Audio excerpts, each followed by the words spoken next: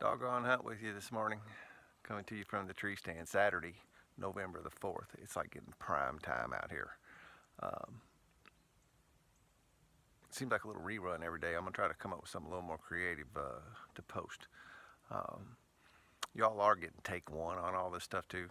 I am not like trying to get it right and then post it. It's a spiritual experience for me, man. This newfound freedom and not being up here spitting. I spent most of 2015 on home incarceration. That was a long ways from when the judge told me that what I had done carried a typical sentence guideline of 6 to 20 years in the Indiana Department of Corrections. After I got off that home incarceration, it was November the 5th, 2015. It was this time of year. I had 2 weeks of vacation to take. You don't take vacation when you're on home incarceration. I had my car full, ready to go, packed up to come. Went down to the community corrections place and turned in my ankle bracelet, turned in my breathalyzer they had in my house that called for me. I blew in it numerous times a day, and it also checked up on when I came and left the house and talked to that ankle bracelet. That was a lot of fun when the whistle would go off and tear out and sit down and blow on that machine.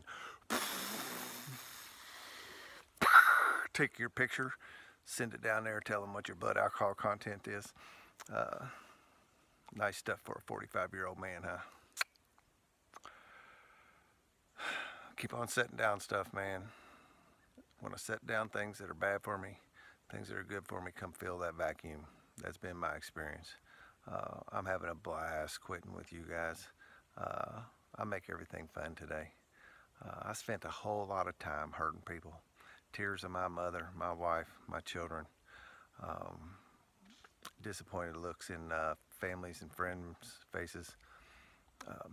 Trying to turn the page, balance the karmic scales today, do something good for some people.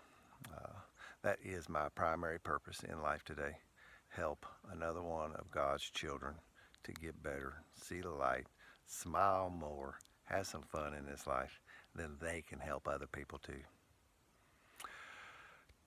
Day 18. Today, KTC, I quit with you.